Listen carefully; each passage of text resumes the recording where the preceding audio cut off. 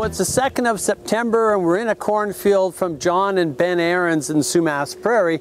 This is Master's Choice 3223.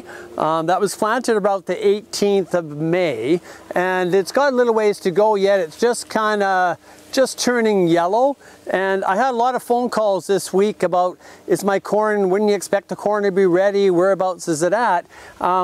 We've made up quite a bit of ground. There's some heat coming up this upcoming week after the Labor Day long weekend, supposed to get up to 33 degrees.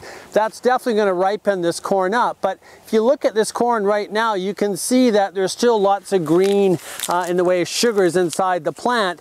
That's going to change over the next 2 weeks, and that's going to die down or dull down quite a bit. That sugar is going to go into these cobs and form more starch and fill it out.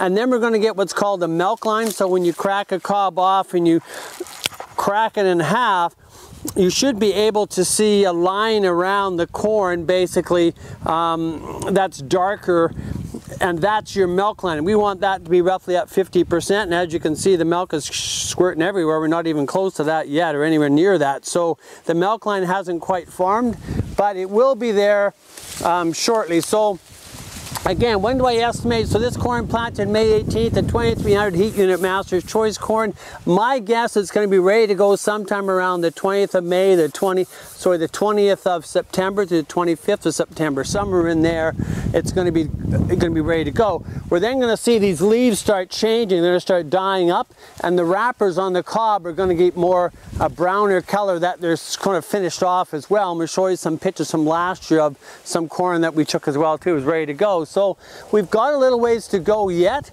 but the most important thing coming up in the next week is to make sure you get your harvesters set to go. Now's the time to drop them off at the dealer and say, hey, check out some bearings, check this out. Make sure your processor's already ready set to go as well. And your shear bars that you're filling it with grass, like today, a lot of guys are busy filling grass up.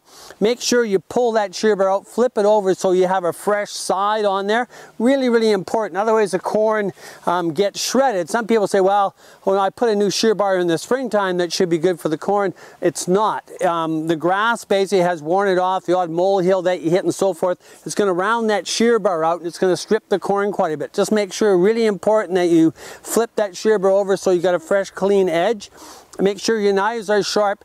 Check your process to make sure the bearings all are in good shape and you have it really nice and tight. We want to make sure those kernels are busted up into 2 or 3 parts. So a lot of guys have it at 1 mil or 1.5 mils at the most to make sure those kernels get ripped apart really, really well.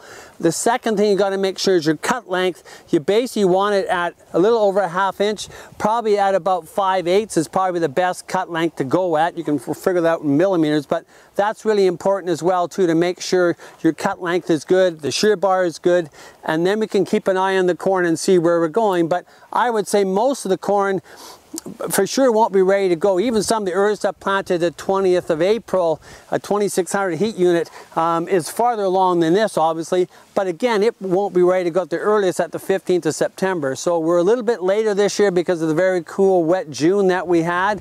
We're making up a bit of ground now, then we'll see where things end up.